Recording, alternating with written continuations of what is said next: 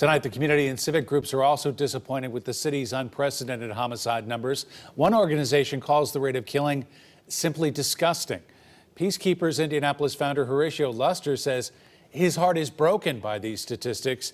He adds if he's upset, he can't imagine what family members of homicide victims are feeling right now. Luster says now is the time to work together and not play the blame game. We want to blame the mayor. We want to blame the police department. We want to blame city council.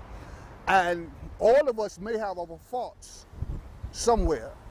However, that's not getting anything done with us sitting constantly complaining. Coming up at 6, we'll hear from a grieving mother on the impact all this violence is having on her and other Hoosier families.